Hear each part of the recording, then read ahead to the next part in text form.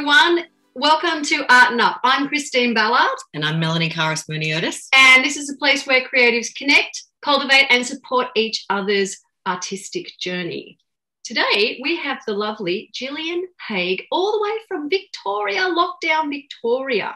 And hi, Gillian, welcome to the program. Hi. Now, we've got a thing where we're starting. She's a contemporary expressionist, yes, which we will see her work, lots of beautiful colour and shapes. And we're going to get Gillian to take us through a bit of her house to the studio because her whole life is art. And so thanks for joining us, Gillian. We're going to get you to have a little walk through your house and we'll end up in the studio. You can see Gillian's got vegetable things there. Yes, I have, yes. That's a painting I've recently done, a bit of an experiment, and I just loved the texture over texture and glazes and, yeah. And what's that called, Gillian? Pardon? What's that painting called? Actually, I've forgotten. I've forgotten is a terrible name for a painting, but it's beautiful. Because I actually changed it from, it was called Celebration, and it could still be because it was part of the lockdown thing, and I've painted over and over and over it many times. A bit like lockdown in Melbourne, seven times over and over again. All right, Gillian, and you've got some vegetable pieces there that you're known for. Yeah, they're lovely. Now, Gillian, you have a bit of a garden. You're a bit of a gardener, aren't you? Yeah, I've got a lot going on. Hey, this is just a wall. Wow. Look at that. It's beautiful. So I've got you know, things, I do have things going on, you know, like whatever kind of takes my fancy. Yeah. But, you know, things can get a bit colourful. Works on paper, yeah. Yeah. Yeah, oh, you can see out the window. It's I'm surrounded by, you know, trees and. Yeah, take us for a walk. Yeah. So Gillian lives on the Mornington Peninsula, which is a beautiful part of the world in Victoria, and they have been victim to a lot of lockdowns over the break. But she has this amazing. Even the walls get drawn on. Oh, yeah. Sorry, the walls get drawn on. And I think you can see Gillian's got all these beautiful different coloured walls, which really highlights her artworks there too. You can see little studies of things. Beautifully. You know, there's a lot of old works too from the past, you know, that I keep and, yeah. I work in different spots, you know. Yeah, so this is your works on paper spot a lot of the time, isn't it, that spot there? It is, yeah, and it's cold, you know, there's a bit of, there's some inspiration in my garden. Yeah. Of fruit trees and vegetables and, you know, it just depends. It's pretty cold here today. What's cold, Gillian? It's not that cold, but it's, hang on, I have to be careful going down my stairs because it's very slippery today. This is my studio. Separate shed, yeah, very cool. Yeah. So it's do you have lovely heating in the studio? Any heating? Yeah, oh, it's a really cozy spot. So welcome to my studio. This is where all the magic happens. And she's got a stack of lovely new canvases ready to be created upon. And there's a bit of a look at the type of work that Gillian does. It's lots of layers of colours, and there's a particular light in Mornington too. It's got this like soft, vibrant light, and I think that filters through Gillian's work there. My favourite pieces are her big, giant pieces, and they're very welcoming, I think. Her works really invite you into the spaces, and they're a little bit comedy in some of the pieces. You might find a little critter in some of them. They might be the earlier works before, but maybe we'll sit down with you now, Gillian, and we'll talk to you properly. Yeah, because I'm really desperate to ask you, looking around, you'd think you were definitely always a creative person. Were you always a creative person? I think I was without knowing it. I was I grew up on a farm surrounded by wide open space, which gives you that opportunity to just be creative and allow your imagination to develop as a child. So, yes, I was. And I was surrounded by creativity in my house. I think my mum was a piano player, and we sewed, knitted, drew. We had to do our own thing on a farm. You're isolated. So you sort of give yourself self-entertainment, don't you? You just sent out for a day and just make your own fun. But yeah. When was it in your, childhood growing up that you decided that you wanted to be an artist, that was the thing that you were going to pursue? Or did you in the beginning? Did you do anything before that? No, I didn't. I think I was probably about 15, 16 and really got an interest in painting and drawing at school. And then I did a TOP year, which was a tertiary orientation program for what was Form 6, Year 12. Right. And I did all art subjects. I was very lucky. Yeah. Offered at that time because I was at a private school and I was like, oh, my God, I don't think I can do English, history, all those subjects because my brain was heading in the art direction. And I got to do everything, ceramics and painting, drama. I did everything. And then I knew what I wanted to do by the time I was 18. And then after that, where did you go? What did you... I got into 3 institutes, but I chose RMIT in Melbourne because that is what was advised by my lecturers, by my teachers in Year 12. And it was amazing. It was a wonderful art school and a lot of well-known artists, practicing artists were teaching. So you're off to a kind of a good start with... Yes, absolutely. Oh, I loved uni because of that, because they were actually practicing international artists teaching. So at what point in your journey did you say, this is it? I want my career to be as an artist? I think probably about 2nd year, 3rd year of art school, I got to know more artist friends. It was just everything. We talked and walked art, and I took a studio in a West Melbourne, a grungy warehouse space with other artists. And I mean, it was just a great lifestyle. We just had a ball and we produced art along with it.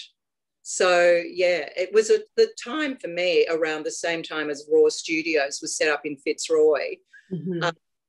But I was already in West Melbourne, and I used to hang out in Fitzroy, but I didn't join that group, but I was in parallel with what they were doing. Hence, expressionist style of painting. Right, that's interesting. Yeah, so we can sort of say, and then was from there that you went on and pursued. Was it to pursue solo shows or get representation, or what was the next step from there? Well, I painted in my studio then. I actually won a travelling scholarship to Europe, so then I went overseas, kept my studio, and when I came back, I was ready to work in my studio again. And that was all fired up. But I found that being female was a little bit tricky. Right. Me, and I felt quite isolated. So I actually did a studied teaching as well as I was still painting. But, yeah, I went into that teaching realm, but I'd never taught full-time in the... When you say being female was tricky, can you just elaborate a little on that? Yeah, it just, I felt that, I felt that the guys that I went to art school with, they were streamlined a bit through to galleries and things, whereas for girls we were left to our own devices, you know. But what was that back in the 80s? What was that? I mean, I made my own way with my group of friends, artists, and we had our own shows in the end. I mean, I actually had a baby, and by 1985 I'd had a baby, and I took a little bit of time off, but then I got back into painting and had group shows, but it wasn't in that mainstream art realm that I felt we were destined to be, because that's how we were trained. This is the only way to be, is in high art realm. And it was a disappointment for me that there was no mentorships or, you know, encouragement by anyone else for us to go that way. We were definitely seen as we would be having children, and that would be the end of... Even in the 80s. Wow. Yeah. Definitely. Yeah, it was a male world, absolutely. Interesting. And thank you for sharing that. I have to say, for me, I've proved that wrong, because I've never stopped painting. I only stopped painting for the time that I had a baby for, say, 18 months, and then I would start painting again. Oh, that takes determination, doesn't it? Yeah, but as you would do to take off any time in any career. Speaking of time, can you tell us, how do you schedule your time? Because you're prolific. You can see I'm spoilt for choice where to look. Well, I always, you know, did a bit of housework and then got painting when the kids were little, and went out on the road and painted landscapes and all sorts of things. You know, it was a wonderful time. Now I tend to puddle about a bit in the morning, and by the afternoon I'm warmed up, ready to go. I find every day is a challenge to produce, because art is something we do on our own, and continually charging yourself up is hard.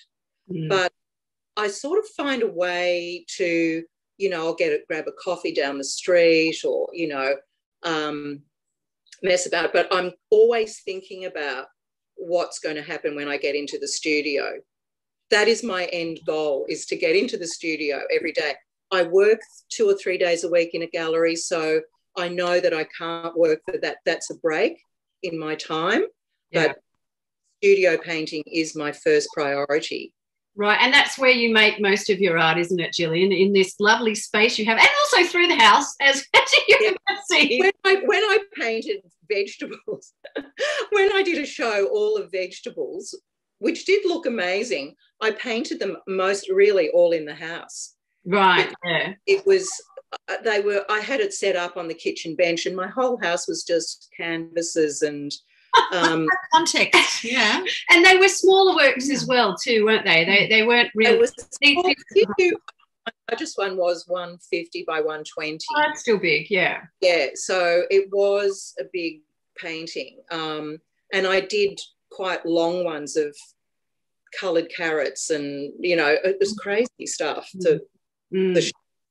But yeah, I saw the beauty in those vegetables, and because I painted a lot of still life and fruit and things, so you know, I actually went out and collected from growers, and so they. And that area that you live in is rife with produce. It's a very flourishing area. It's well known for its wine and its cheeses and its organic produce. So you're a bit spoiled for. Yes, for choice. Yes. Yeah, well, I'll be buying that ticket as soon as lockdown's over. Tell us, Mornington Peninsula. So I'm also very influenced by my surroundings, and so I was very influenced when we first moved down to the Mornington Peninsula with the surroundings, the landscape. It's amazing. It's a painter's paradise, and that was part of the reason we moved out of the city, was just to be engulfed in that. And so I painted landscapes for a long time.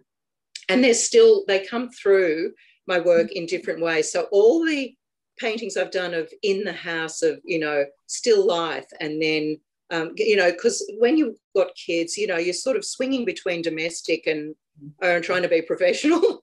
And so I've combined a lot of my inspiration. I've got high horizon lines always, it seems to me, in the back of my paintings, because I've lived in this landscape that's full of landscape and smaller skies. Oh, that's interesting. And let's talk medium. Yes. What materials? Talk us through your materials. I can see the background. There's some. Yeah, okay. So I've got a lot of acrylic going on here. I used to paint a lot of oils, but I'm using acrylic at the moment, and I'll stay with that. And coloured ink. I've discovered coloured ink. One of the, like, I like to draw a lot, but I find ink and sumi brushes give me an expressionist style of painting that I can do a thin line to a thick line and back again to create an interesting line. And, you know, that might form a whole idea for the painting I'm about to do. It's, I could show you, I could go and get one and just hold it up. That would be great.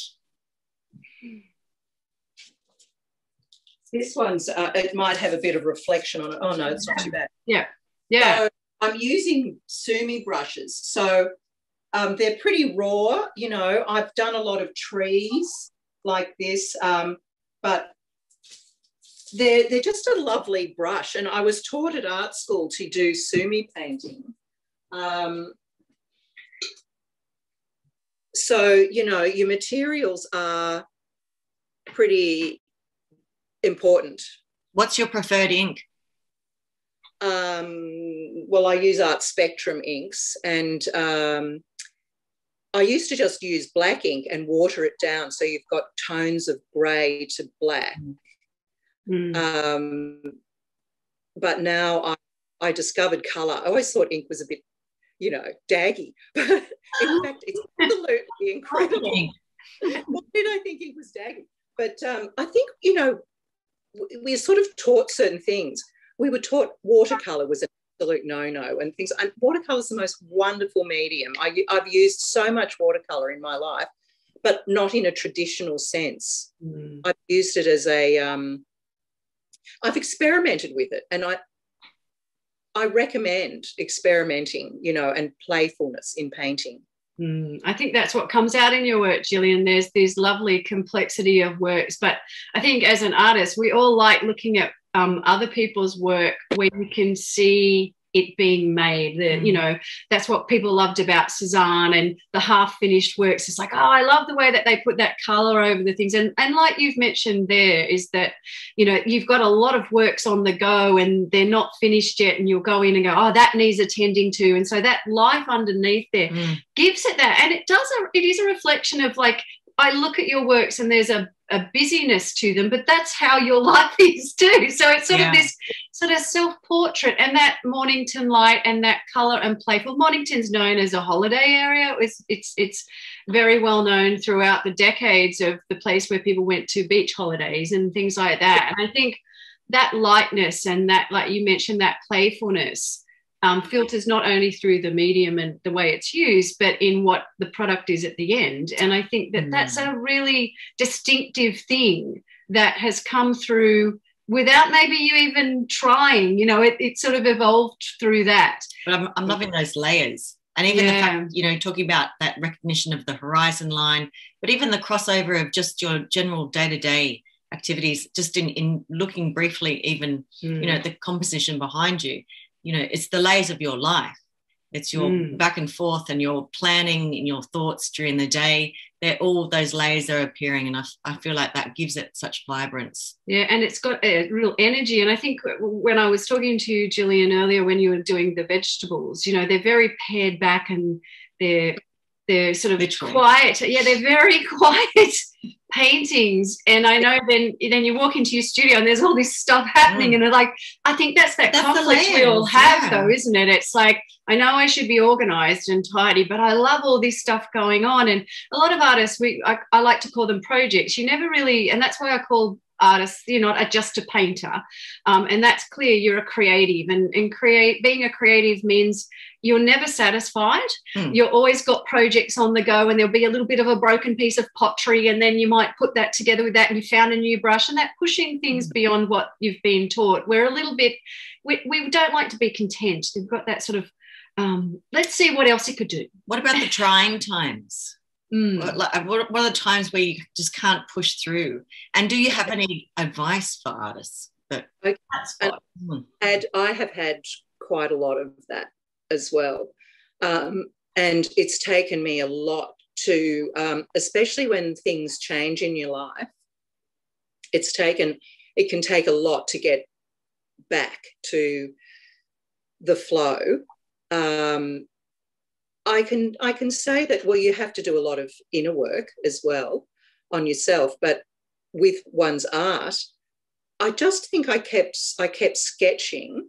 Thumbnail sketches are a big thing. So, like, I don't know if you can see. Oh, we got that. Yeah, we can see that now, the reflections on. Oh, they're fun. They're gorgeous. Yeah. Little, it's not too hard for me to just, do a little thumbnail sketch. It takes no energy for me to just do that. And then I go, oh, yeah, that could be good. That could create something. And I may not ever do it, or I may not be able to do it for a while. But I know that the process is still going on. I've got something I can feel like, I can produce some ideas ready for when I can get back.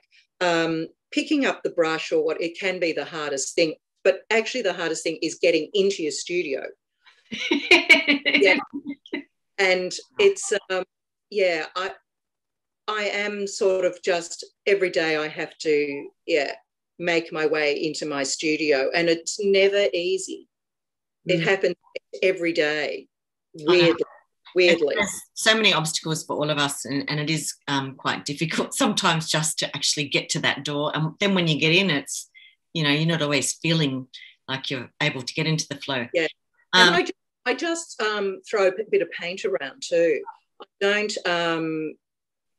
my way of working is so spontaneous, and I just let my intuition come in and it takes over, I suppose. So I will just, throw a bit of paint on a canvas and not worry too much about what I was doing, because I build layers. So I see something come from initially being loose on the canvas.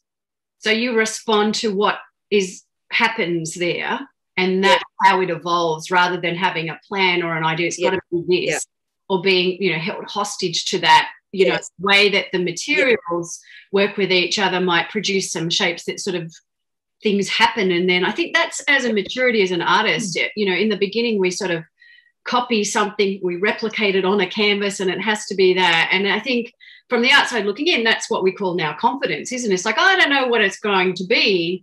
How do you know? How are you not worried about that? It's like, well, there's heaps of other things to worry about. That's part of the fun. Innately, it comes. I don't want to think too hard, because that can tighten you up a bit. Speaking about having to think too hard, social media, how important is that to you? I absolutely love social media, Instagram, and then it can be your worst enemy. See what everyone else is doing, but I'm quite shy when it comes to posting things. I post little amounts because I just don't want to overdo it, kind of thing. I don't know. or I don't think that's good enough to put up, or, you know, I have my self-doubts, plenty of self-doubts.